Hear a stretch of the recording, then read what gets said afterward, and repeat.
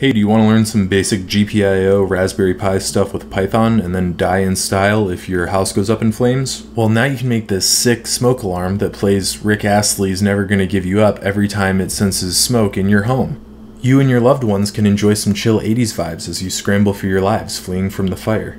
Okay, so this is the Cookie or Kooky home sensor kit for Raspberry Pi and Arduino. We're going to check out the Raspberry Pi tutorials. If you scroll down, you can see different tutorials for different kinds of modules. We're going to check out the MQ-2 smoke sensor module tutorial for Raspberry Pi. And you can see this is what it's going to look like when it's all wired up with the breadboard. It shows you the components you're going to need. You need the Pi, the sensor, analog to digital converter, breadboard, and some jumper wires. So all this stuff comes in the kit except for the Pi and the breadboard. Then down here, this diagram, you're going to want to open this and take a look at it. This is how you're going to want to wire up the GPIO pins to the breadboard and the sensor to the breadboard. I'll post a link to this diagram down in the description, but you'll want to definitely take a look at that when you're wiring your stuff up. Then down here, there's a link to the code that they want you to download. You can use these terminal commands to create a file on your computer. I'm just going to open this up and copy paste it.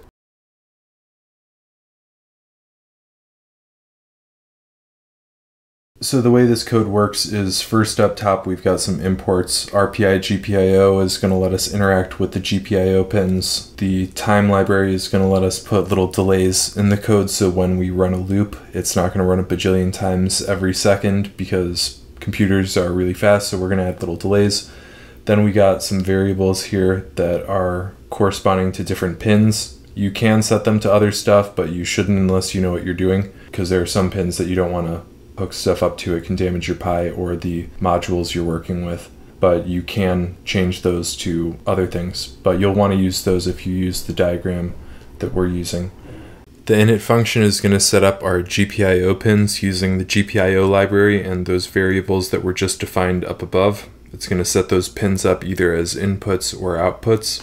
The read ADC function is going to be used to read the data coming from the sensor module. The main function is going to call the init function to set stuff up, then it's going to print please wait. It's going to use time.sleep to wait 20 seconds while the sensor module warms up, and then it's going to run a loop.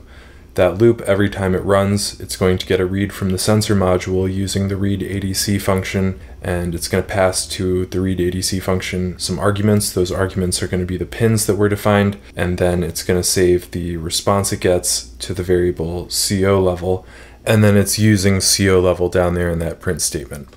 So first we're going to put some parentheses around these print statements. Then up top we're going to import Pygame. In the init function, we're going to initialize our Pygame mixer. Then we're going to load the MP3 file. Then when we tell it to play this, we're going to pass it a -1 to make it loop. And then we're going to tell it to start paused, because we want it with no music playing when it begins. Next, we're going to take this value here, and we're going to turn it into a variable. We'll call it smokeval. We're going to make an if statement based on that smokeval, and if it's greater than 0.7, we're going to unpause our music. Otherwise, if it's less than or equal to 0.7, we are going to pause our music. And then we're going to tell Python to sleep for half a second, and then we're going to print out the current AD value.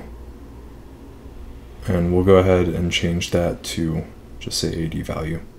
And then we can delete this part and save. You can name it whatever you want. I'm going to name it alarm.py.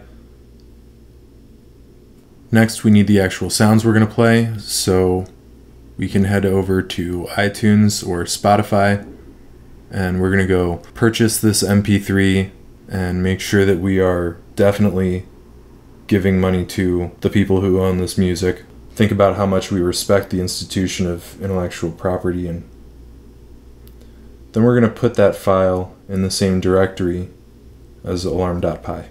And we're going to make sure we change the name of this file to match the import that we put inside of our Python script. With that done, if you've got the GPIO stuff hooked up, then you're pretty much good to go. Here's a demo of me using a burning incense stick to trigger our smoke alarm here.